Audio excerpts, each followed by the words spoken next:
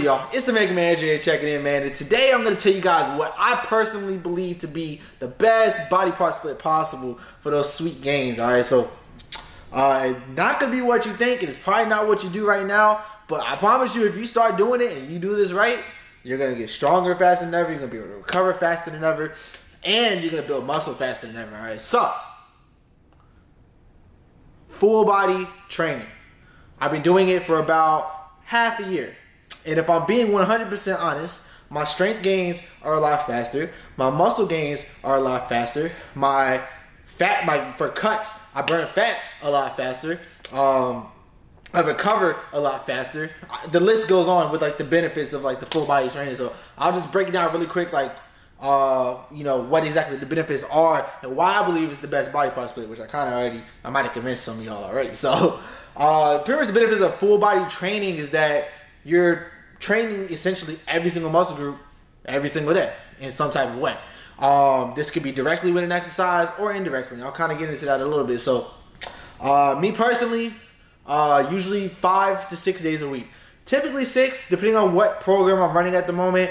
I might do 5 and then take 2 days off because it's like really, really intense. So you have increased frequency. With increased frequency, you are going to, in theory, and I think in practice, elicit more muscle growth, all right? So this is what happens. I'm going to break down how muscle builds, all right? So usually, you know how they say like rest like 72 hours between workouts or whatever for a muscle group?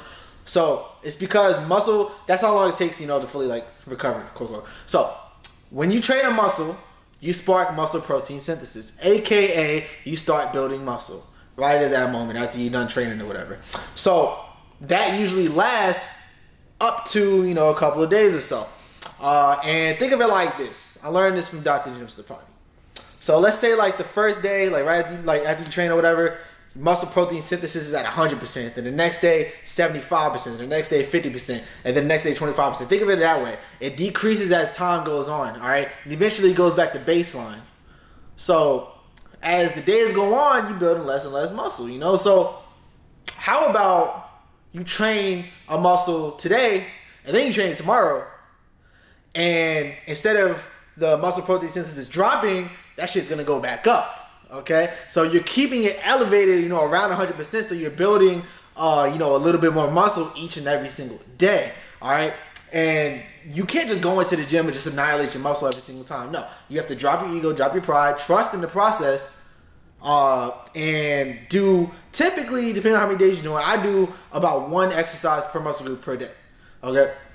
So, like I said, increased frequency, increased growth, and it's the little things over time. I've always said this on my channel, man. The little things over time add the fuck up. I'm telling you, like, that's why like I take protein blends. That's why, you know, I have the supplements that I have. It's the little itty bitty advantages every single day that go a long way. All right. So like I said, look, increased training frequency, more muscle growth. All right.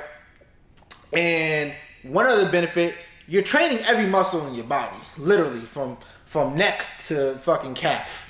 All right. So you're training every muscle group, so your body turns into like a human furnace. Okay, and it starts burning everything, all right? So hopefully you're getting your protein in, at least 1 gram per pound at least. So I say 1.5 grams per pound, but we'll talk about that in another video. So your body turns into a furnace, and it's gonna be burning a lot more calories than usual because it's harder to recover with every single muscle in your body. So essentially, your metabolism is gonna be a lot higher, so your fat burning is gonna go up. That's another benefit of full body training. So if you're trying to burn body fat, it's going to be perfect for you. And if you're trying to build muscle, it's perfect for you too. Make sure you get your protein in. The next benefit of full body training, you can recover easier. You're not going in and just annihilating it until you can't feel your shit, or you're going home, or you're limping out the gym. You're going home, can't barely get in the shower, can't like wash yourself. That's sad. That's pitiful. And honestly, I heard somewhere, you know, and it really stuck with me when I heard this. You don't want to like hinder your everyday activities and life and everything just because you're sore from training. You don't want to do that. So how about a training method that I believe and I've seen work a lot better than, you know, the more typical, you know, body part splits. When I try that out and do 1 exercise per day and be able to, you know, recover each day and not feel extremely sore the next day and I feel like crap. Now, I will tell you this. By the end of the week, that fatigue will add up. And you might be sore by day 3 or 4. You will be sore. But it is a lot easier to recover on a day-to-day basis. And then all it takes is like 1 to 2 days off at the end of the week. And then you're good to go for the next week, all right?